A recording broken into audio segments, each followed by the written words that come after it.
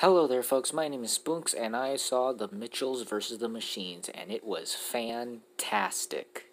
Like, I was already really excited for this movie because the director worked on Gravity Falls, and it had Phil Lord and Chris Miller's names attached to it. But even then, I was fully unprepared for how much I would love this movie. It's just that good, and definitely puts Sony Pictures Animation a step closer to becoming one of the most acclaimed and well-received animation studios making Hollywood movies out there. First off, the animation is groundbreaking, using the similar techniques and styles of Sony's previous masterpiece, Spider-Man Into the Spider-Verse. This movie uses a style that combines CGI 3D animation with 2D animation that makes it look stylized and stand out from the crowd, and honestly makes this movie a little more revolutionary. But unlike Spider-Verse that was trying to emulate the style of a comic book, this is more trying to emulate the style of a modern animated series like Gravity Falls or regular shows, with the simplistic designs of the characters and the settings. And the animators at Sony have definitely mastered the technique of combining 2D and computer animation since Spider-Verse.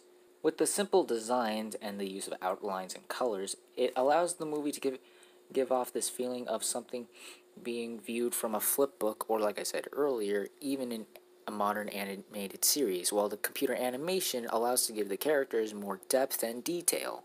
The story in here as well is also really good and very well executed. I know a lot of people had some concerns that the fact that this was going from the Goofy movie to just Terminator and how jarring it was in the trailer, but in actuality, the movie actually executed this plot change twist in a very subtle and natural way that didn't feel like the movie was shifting gears and turning into a completely different movie for the second half, which is something most animated movies released nowadays suffer from.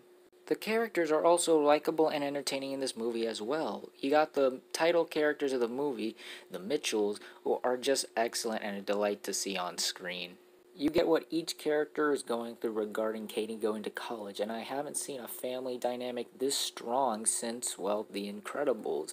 Their dynamic is real, authentic, and genuine as opposed to other films that feel melodramatic and sitcom-y.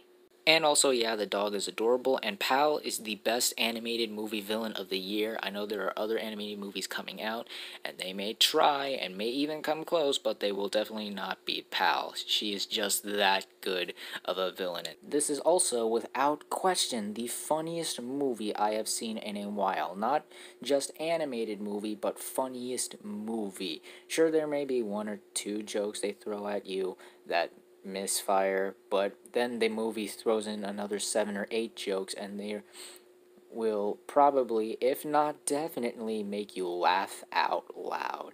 It's got enough visual, physical gags, and certainly random jokes thrown in there that'll make the movie viewer entertained and definitely laugh out loud. But the movie also knows when to slow down and calm down from its ridiculously hilarious funny moments and have some sweet and heartfelt moments where you actually genuinely care about the characters. And I say these moments are definitely effective and maybe even up there with Pixar. As for issues I have with this movie, maybe 4 or 7 jokes fell flat for me, as opposed to the 87 that made me laugh hard. And maybe, yeah, some of the running gags can get a little tiresome after a while, but really, it's nothing huge or a big detriment that was worth taking points off for this movie, as I think this movie is extremely phenomenal, with even some moments near the end that could leave the viewer a little teary-eyed. This is another win for Sony Pictures Animation, as it has groundbreaking animation, a great story, lovable characters, hilarious moments, and a ton of heart. If you have a Netflix subscription, and I don't know why you wouldn't at this point, definitely check it out when it comes out later this week. Or if your local iPic theater is open and it's close enough to you, and if you got the money to pay for the really expensive tickets, then I definitely suggest to watch it there, as I definitely think this is worthy of the theatrical experience.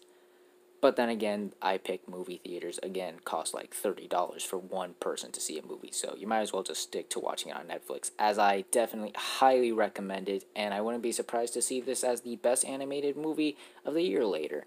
on this future. It's hard to tell at this point, but it's starting to look like it. So, those were my thoughts on the Mitchells versus the Machines. What did you guys think of it? Did you like it? Did you hate it? Comment down below and let me know. If you like this video, hit the like button. If you like the channel, hit that subscribe button. Follow me on all the social media links at the end of the video. And until next time, guys, stay sharp. You're gonna be a shining star. Fancy clothes, fancy cars. Let me see. You're gonna go far, 'cause everyone knows who you are. So live your